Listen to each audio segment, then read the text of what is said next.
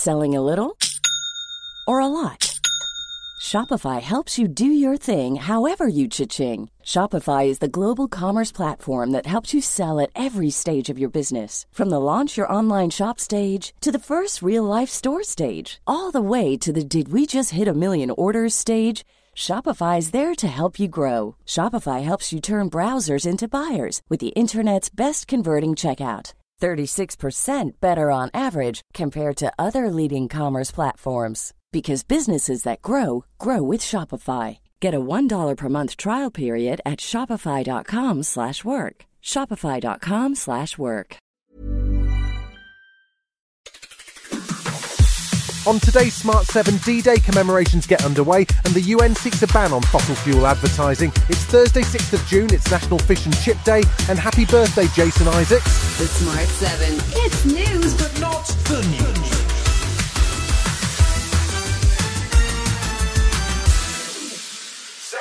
Much of Wednesday's coverage of the general election campaign revolved around Tuesday night's debate as it emerged that Rishi Sunak's claim that a Labour government would mean a £2,000 tax rise for most families was based on poor maths. A letter from the Treasury had been circulated 2 days before the debate warning that officials would not stand over the proposed numbers and that in fact the maths had been done by special advisers.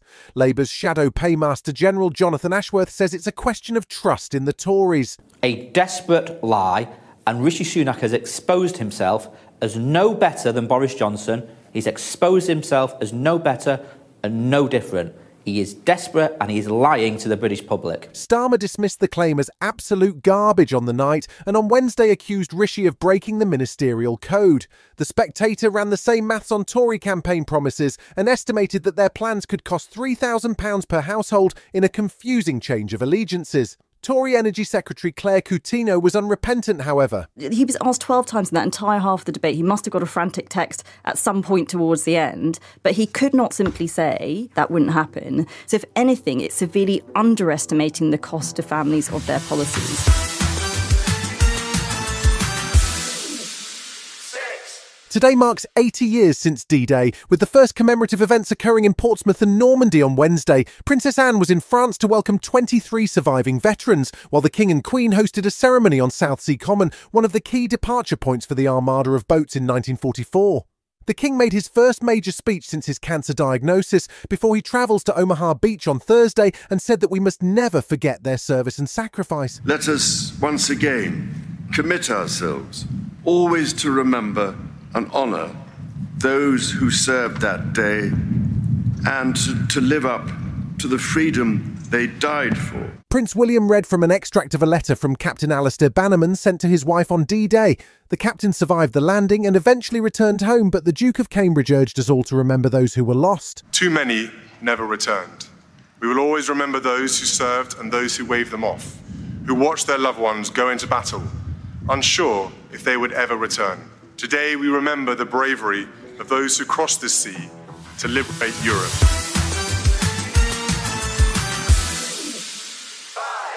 One of the loudest voices on climate change in recent years has been the Secretary-General of the United Nations, Antonio Guterres. He's made a series of speeches, including one at last year's General Assembly warning that humanity has opened the gates to hell as global warming continues to accelerate and major countries drag their feet on climate action. He took things up a notch on Wednesday with a speech at the American Museum of Natural History as he warned that new climate data says there is now an 80% chance that the planet will miss the 1.5-degree target across at least one of the next 5 years. He focused on fossil fuel companies, asking governments to begin banning fossil fuel advertising, and he also had a direct plea to ad agencies and marketing companies. I call on these companies to stop acting as enablers of planetary destruction. Stop taking on new fossil fuel clients from today and set out plans to drop your existing ones. Fossil fuels are not only poisoning our planet, they are toxic for your brand.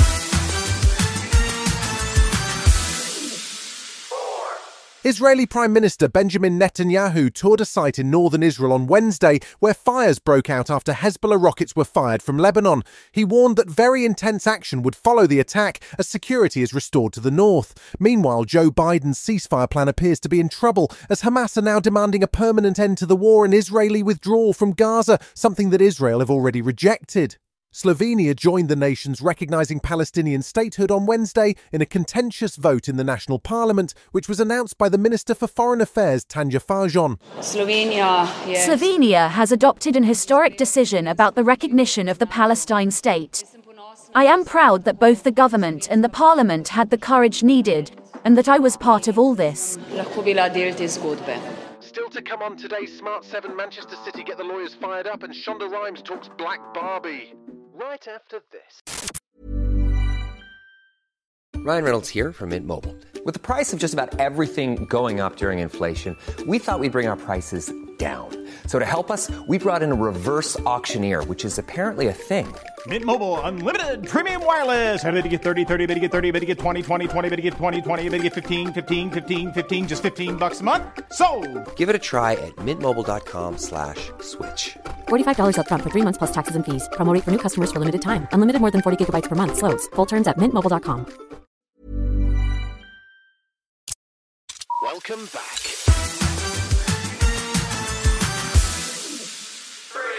Manchester City have been complaining about the Premier League again. The club, which has 115 charges outstanding against them over financial fair play, launched a PR offensive on Wednesday aimed at highlighting what they feel are unfair restrictions. Chairman Khaldoon Al-Mubarak used his annual end-of-season interview to call for more sensible regulating.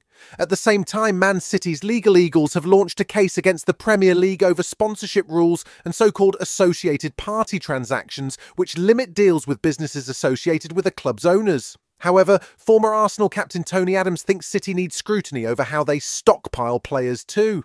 I think the league's more importantly got to make sure that Man City just didn't keep rolling it around, because we've spent 200 million here at the Arsenal just to get near them, and you can't keep doing that. Shonda Rhimes is one of the most powerful women in television as the creator of Grey's Anatomy, Private Practice, Scandal, and of course the executive producer of Bridgerton. Now she's turning her attention to a documentary intended to showcase how the first Black Barbie doll came to be and the story of the black women at Mattel who fought for more representation. The first Black Barbie appeared in 1980, but the behind-the-scenes story traces a nearly 20-year journey. It's due to drop on Netflix on June 19th, and Shonda told the Today Show that actually having a Barbie that was black made a huge impact. The idea that you're creating this sort of iconic Barbie, this iconic woman, and she's only one color, was a very interesting thing. And there was a woman working at Mattel named Beulah May Mitchell who said, why don't you make ones that look like us?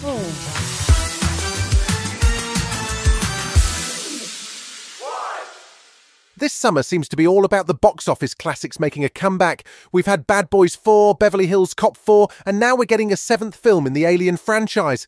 This one doesn't feature the original cast though, and it's a spin-off story from the Alien timeline set between the first 2 movies, but don't worry, it's jam-packed full of terrifying face-hugging aliens.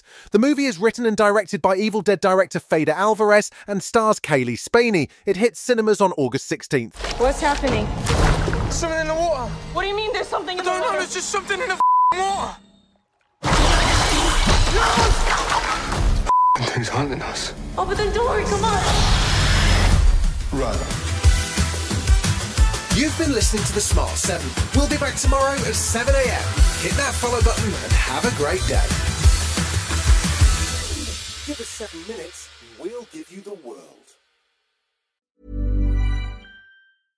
Imagine the softest sheets you've ever felt. Now imagine them getting even softer over time. That's what you'll feel with Boll & Branch's organic cotton sheets. In a recent customer survey, 96% replied that Boll & Branch sheets get softer with every wash. Start getting your best night's sleep in these sheets that get softer and softer for years to come. Try their sheets with a 30-night guarantee. Plus, get 15% off your first order at bollandbranch.com. Code BUTTERY. Exclusions apply. See site for details.